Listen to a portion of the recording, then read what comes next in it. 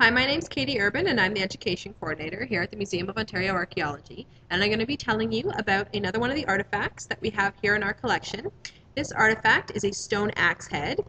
Stone axes were used throughout the Archaic through to the end of the woodland periods here in Ontario, so about 9000 BC to about 1600 AD. Stone axes fell out of use when the Europeans brought stronger metals such as iron, which made stronger axes. Stone axes here in Ontario are found always without their handle. Their handles would have been made out of wood, which would have rotted away in the acidic soil and the fluctuating climate that we have here in Ontario. Thank you very much for watching.